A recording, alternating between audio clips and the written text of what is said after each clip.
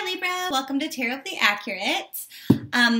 So this reading is going to be for anyone who's a Libra sun, moon, or rising, or maybe you are looking at a Libra and you want to get with them, so you're checking up on their single status and what their month's going to be like for June. I am going to cover in this reading the general sentiment or feeling for the month, an issue or important circumstance that might come up that we could actually maneuver, and then the advice on how to maneuver that so that we get through this pretty unscathed, so we end up happier. And then singles reading, couples reading, a reading for those of you in between, like an on-again, off-again relationship, or maybe it doesn't have a label on it because it's new, or because you're hiding it from somebody.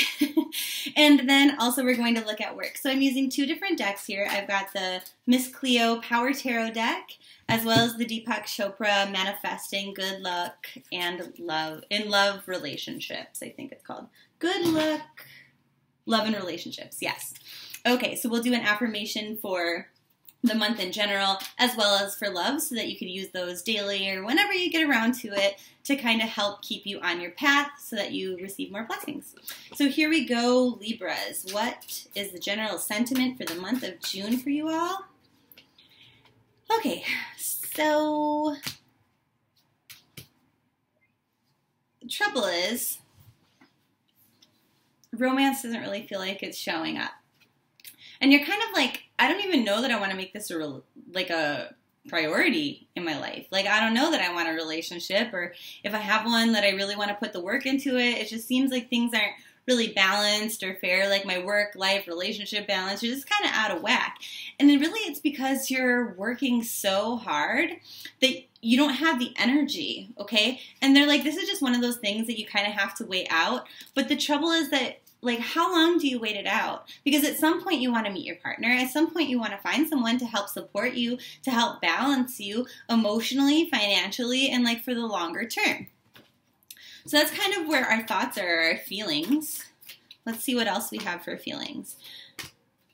I feel like a lot of you, the reason why you're working hard is not out of selfishness. It might be for other people. Maybe you're helping to, maybe you send money to your mother, or maybe you have children and that's your biggest priority. But emotionally, by not having balance between like your social life and your work life and all of these responsibilities that you have, you're damaging yourself.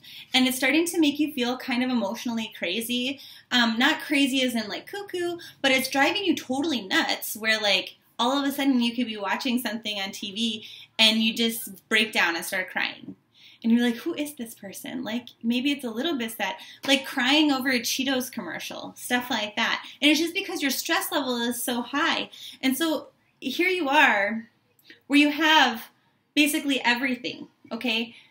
She's pretty stable, right? She's leaning on this chair. She's got her money. She's got her fertility, like her sexiness. This bunny could represent like a child or a family. And for the most part, you know, the ground takes up almost half of the card. So earthly things, material things, for the most part, they're pretty stable now. And that might not have been something that you had before. So now that you're here, you kind of want to keep staying there, right? But the trouble is, she has everything except for really like love and connection, whether that's romantic love or friendship, something like that. Is you need more of it, okay? And it's kind of messing up your confidence a little bit to not have that. Can I have one with my friend? Can you what? Have one with my friend. Here at our house? No, like outside. Yeah. Okay, sorry about that. And so what is our circumstance for Libra? It's saying that we are trying to figure out this balance that I was talking about. And we're really not being bitchy at anyone else. It's not like we're blame shifting. But internally, we might be struggling a little bit. We might not be feeling very positive or optimistic.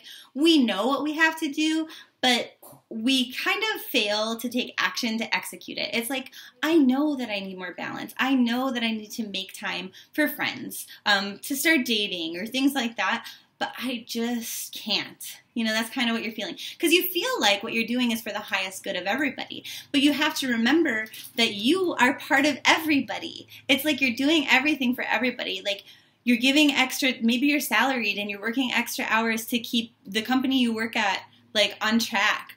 Or you're spending your time mowing your old lady neighbor's grass because you care for her. And, you know, then you've got your kids. You've got all these responsibilities. But who's looking out for you? That's the issue, okay? So how do we fix it? They're like, get new ideas. You have to move on from this way of thinking. Like, take that knowledge and do something with it because you're going to be more at peace. It says that it doesn't necessarily mean, like, take lovers just to have, like, a human connection. But, like, just really assert who you are and what you need to the people around you.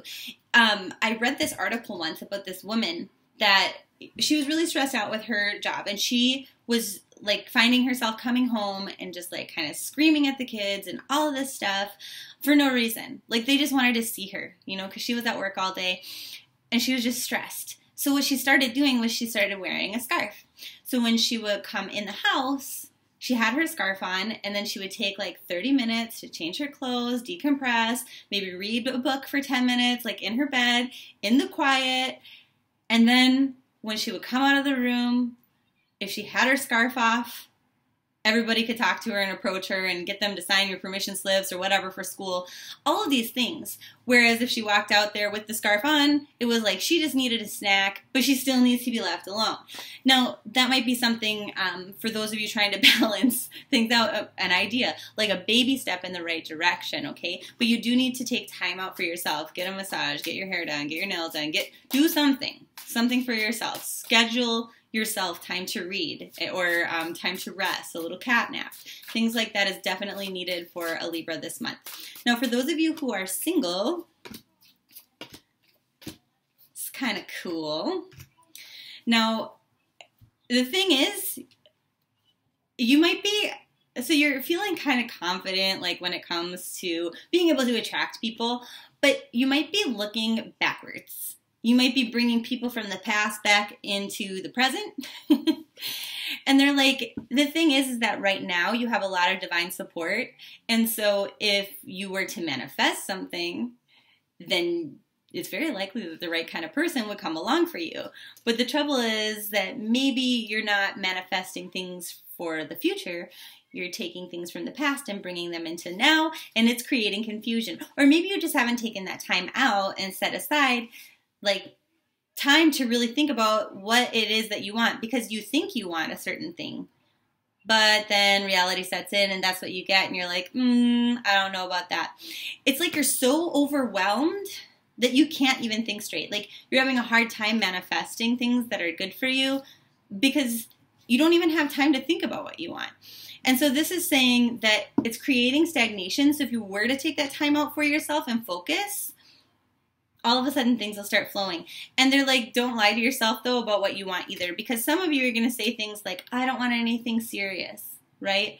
But these are the qualities that I would like in a person. So all of a sudden this person shows up, but maybe they're like the perfect person for you. You start dating, you start falling in love with them, but you said, I don't want anything serious. So now, you know, the person that you attracted who meets all of these categories of things that you want is somebody who travels all the time.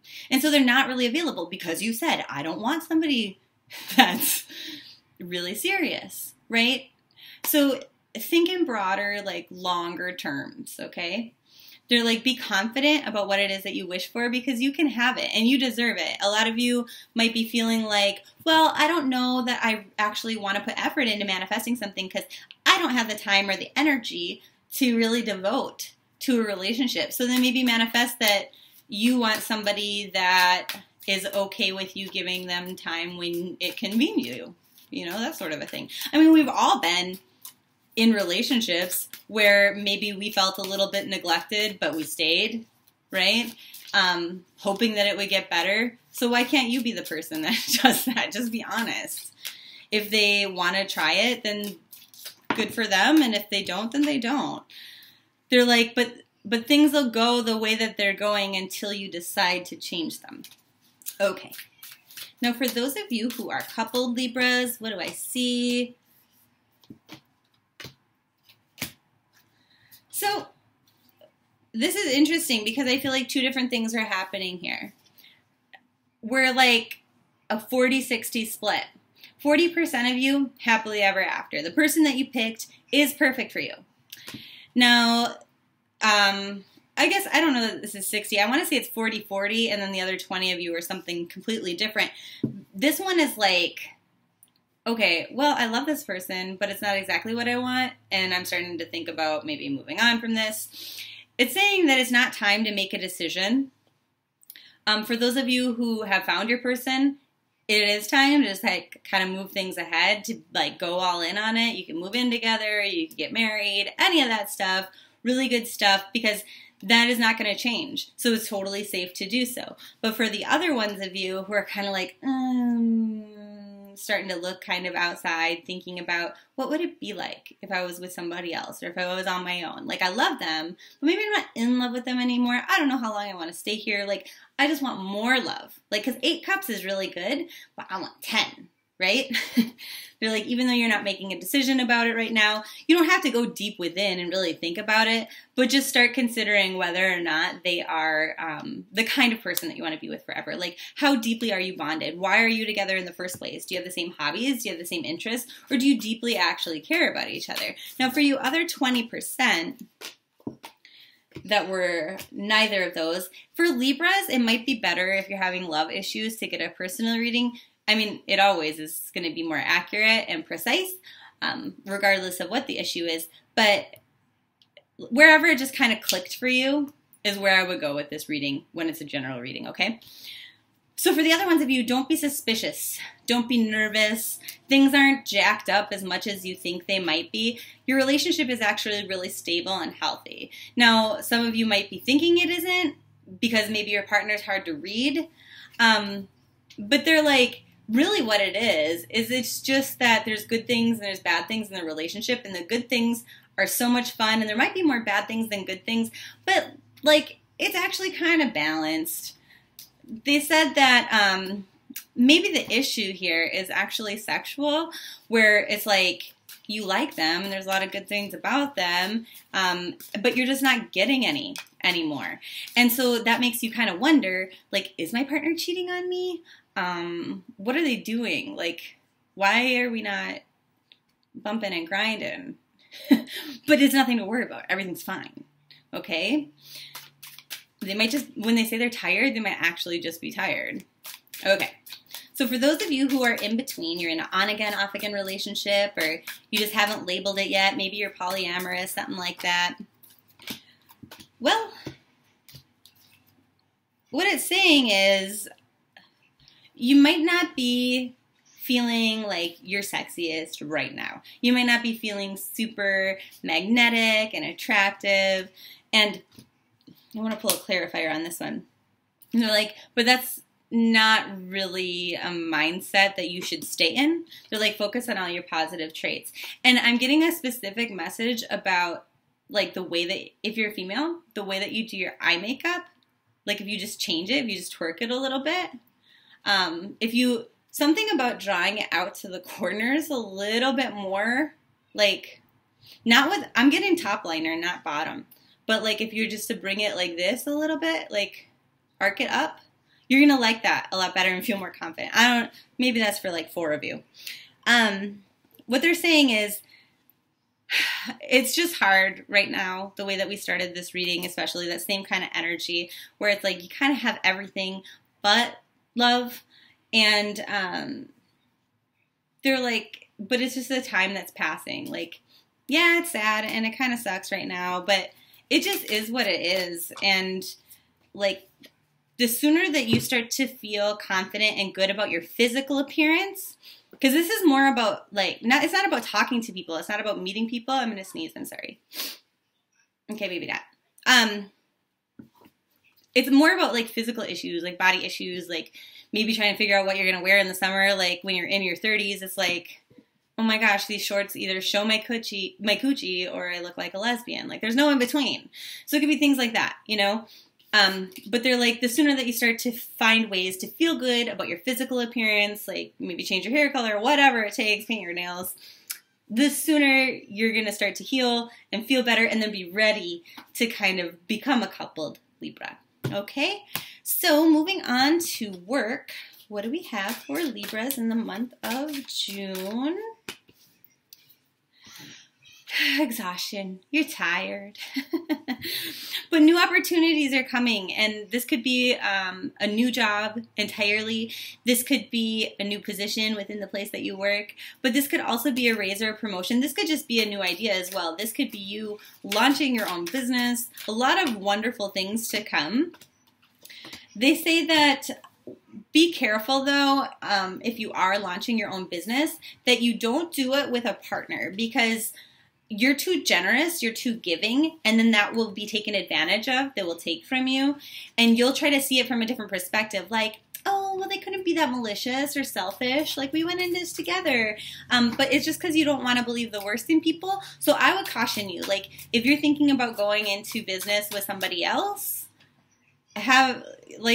spend the $10 to get that reading done, or really meditate, think this through, pray about it, whatever, to find the answer, to make sure that they're really the person you want to do this with, because it looks to me that as an individual, it's better even though it's more work. There's like, it's so much to think about. I don't know that I have time to think about that. Like, I'm kind of confused. It's worth the investment to take the time to think it through. And I just pulled that same thing again, okay? So they're like, if anything, stay in that confusion and don't move it forward then this month until you really assess that, because it's better for you to know in advance than to go through the drama that would ensue. They're like, this would be very bad. Very, very bad. So if you're a Libra and you're considering going into business, try to do it on your own. Or if you're going to do it with a partner, make sure that it's the right partner, okay? Now, I'm going to say husband and wives. I wouldn't necessarily say that this applies. I'm talking about someone outside.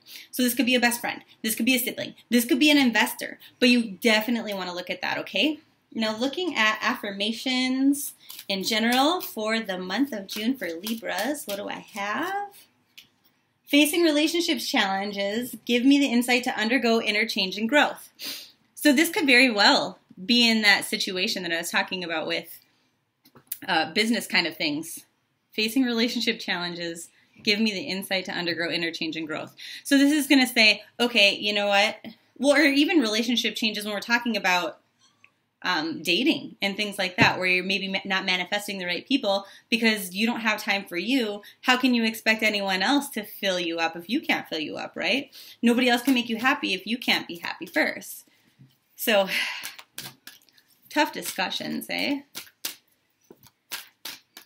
And then for love, I reveal my true emotions to those who are closest to me. So don't be afraid to speak your truth this month, okay?